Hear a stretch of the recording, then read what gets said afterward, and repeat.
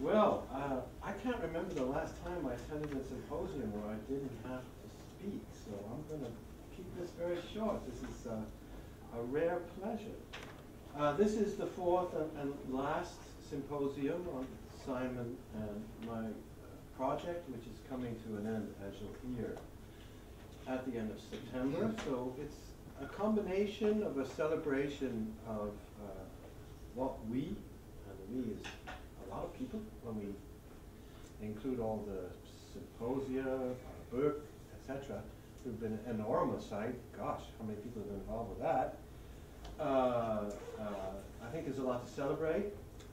And so part of today is to summarize what's happened and where this voyage, where this journey may take us. So that involves Simon's presentation, Mike's presentation regarding ORMA, and Pierre's presentation about e-analysis. Furthermore, with great enthusiasm, we've watched the journey launched by Michael Clark years ago, and now involving Peter Manning and Frédéric Dufeu, and possibly others, that's leading towards analytical software.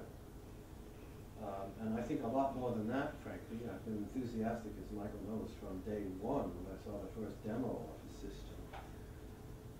And so there's a celebration of what is and what is being developed on that project as well, equally supported by the Arts and Humanities Research Council.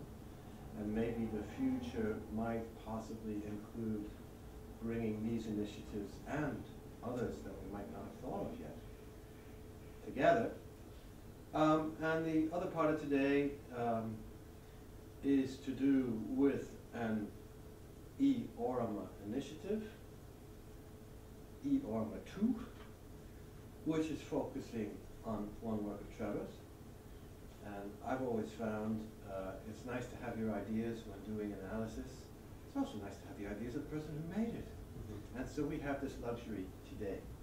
I hope you find it an information-rich day. I hope you find it an enjoyable day. And I'm sure everyone's going to get a lot out of it. So without further ado, the project leader, Simon, will talk about the achievements in the future, and I'll probably kick in at the end of the future bit as well.